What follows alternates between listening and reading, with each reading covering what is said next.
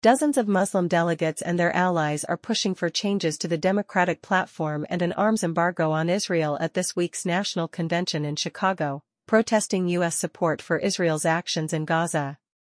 Known as Delegates Against Genocide, the group plans to make their voices heard during the convention, advocating for platform changes and encouraging the wearing of Palestinian keffiyehs and carrying Palestinian flags.